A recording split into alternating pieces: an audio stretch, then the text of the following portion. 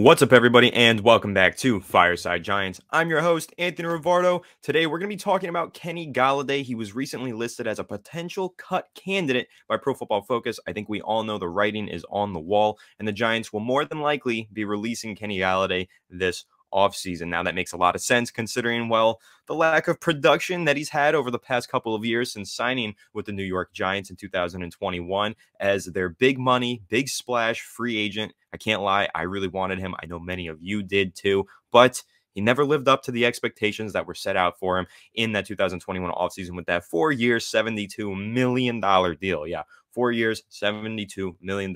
Whole lot of money for Kenny Golladay and not a lot of production. It's really unfortunate to say, but his time with the Giants looks like it's coming to an end. So we're going to go ahead and discuss how much money the New York Giants can save by cutting Kenny Golladay and what they could maybe do with that money, where it could go, and how they could set themselves up to have a really solid offseason with that extra chunk of change that they can get from cutting Kenny Golladay. But before we dive into all of that, make sure to leave a like if you do enjoy this episode and subscribe to the channel if you are new and ring the bell so you don't miss an episode. And let's go ahead without further ado and get into the Kenny Golladay contract fiasco because, like I said, 4 years, $72 million is a lot of money to pay a player who, throughout his Giants career, has played in only 26 games with 43 receptions, 602 yards, and 1 touchdown. The 1 touchdown coming in the final week of this year's regular season against backups. Well, for the backups because he was a backup essentially, and that's unfortunate to say that Kenny Golladay was signed to be the Giants' #1 receiving option and became a backup in his second year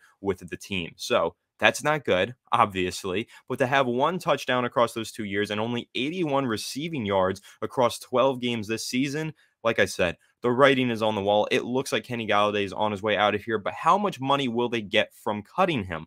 Well, if they cut him pre-June 1st, which is the most likely outcome, the Giants will have to incur a penalty of $14.7 million in dead cap.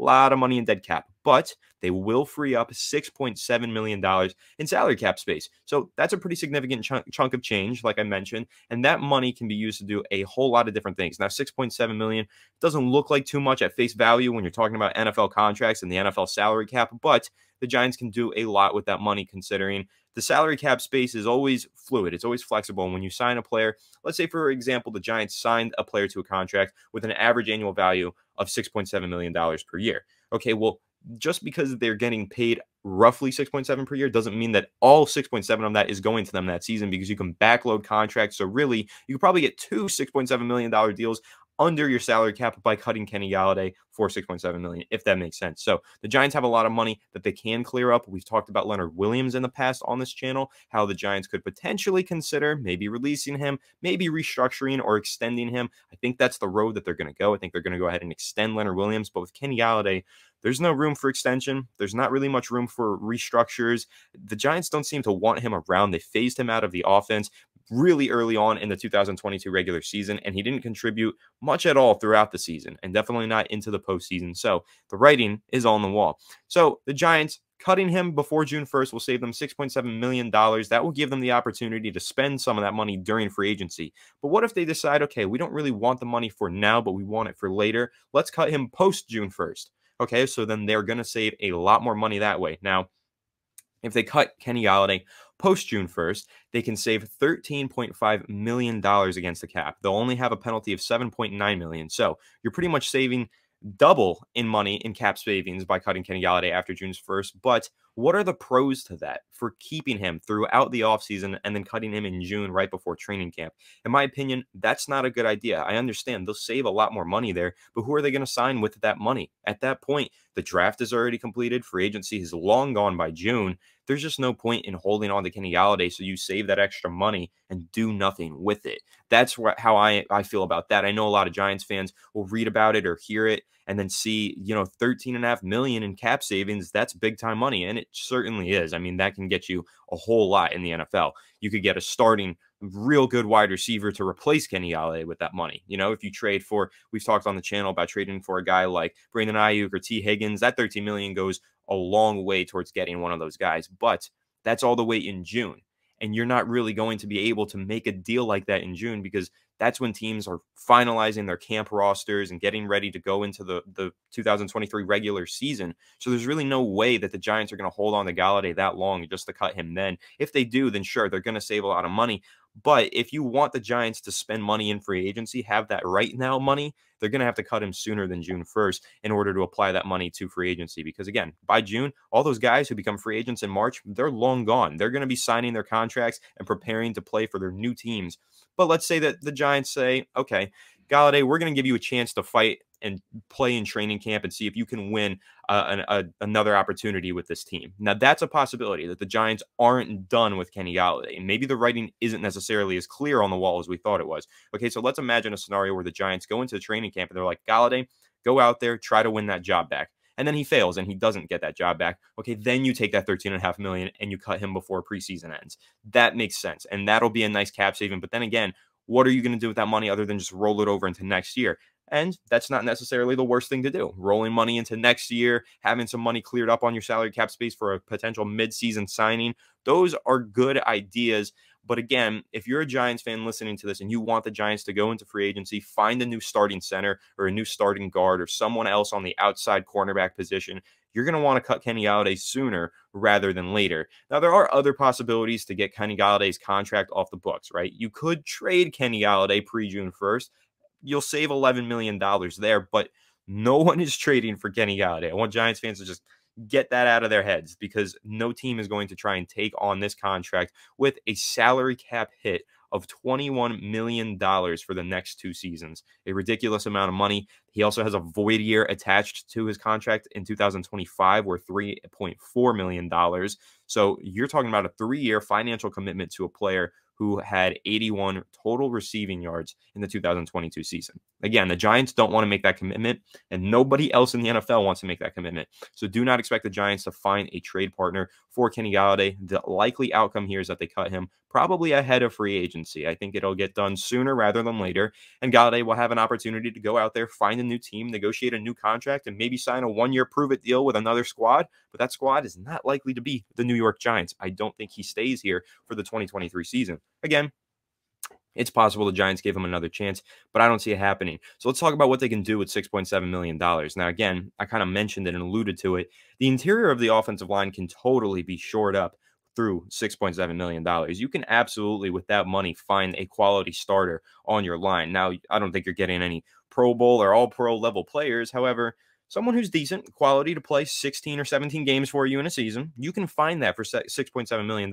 And then here's the other thing that a lot of Giants fans seem to forget. $6.7 million goes very far when you're trying to allocate that money towards a contract extension, right? Saquon Barkley, Daniel Jones. Daniel Jones is about to get $35 million per season. Now, that's a lot of money. That $6.7 million will go a long way towards making that deal happen. And when you're looking at Saquon Barkley, who's getting somewhere between 12 and 16, well, that $6.7 million makes up a good portion of it, almost 40% of that contract, depending on how large it is. So that's also a lot of money to go a long way. So I think when you look at that money, the $6.7 million, you can apply it to free agents, shore up that offensive line. You can definitely go out there, just put it towards those contract extensions for your big name players. And then there's another option for the Giants, which is improve their depth. And I've been saying this a lot on the channel recently, if you've been viewing, that the Giants need to improve their depth. And $6.7 million, that can get you backup linebacker, backup cornerback, backup center, backup guard, backup guard. Like, it can get you at least, you can probably sign 6 to 7 players with $6.7 million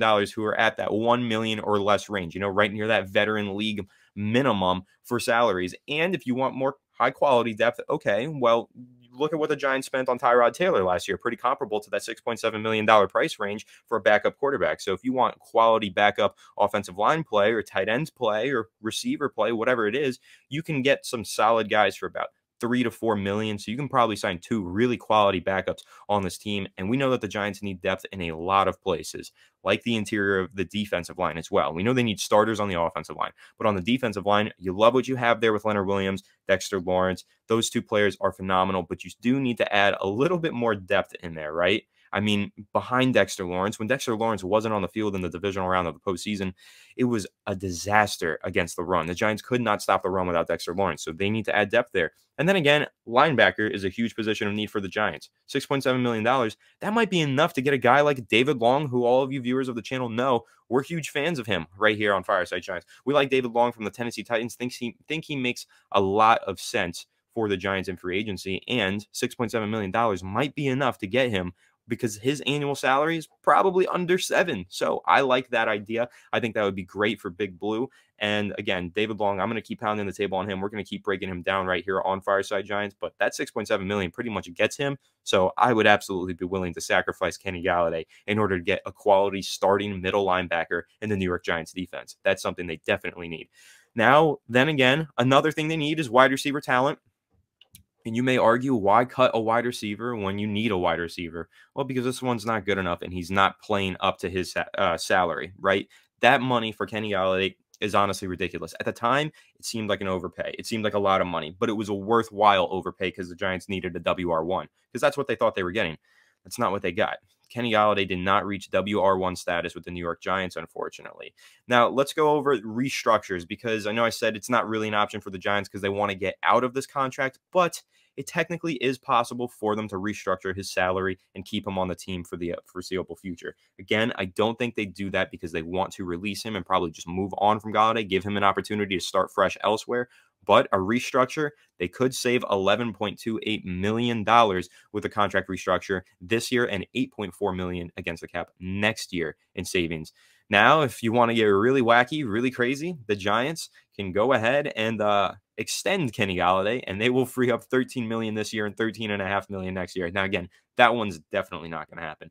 The most likely solution here is that the Giants cut him, save that $6.7 million this year, and then you're going to go into 2024, and $14.6 million is saved by cutting him as well, with only $6.8 million in dead cap. But there is that void year in 2025 worth $3.4 million.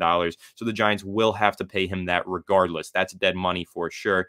But again, I think that he gets cut sooner rather than later. The New York Giants are going to want to free up a little bit of money heading into free agency so that they can shore up the roster, find some quality backup pieces, improve their depth, and maybe get a starting player on offense or defense. I'm going to keep saying it. Linebacker. They got to go out there and sign a linebacker.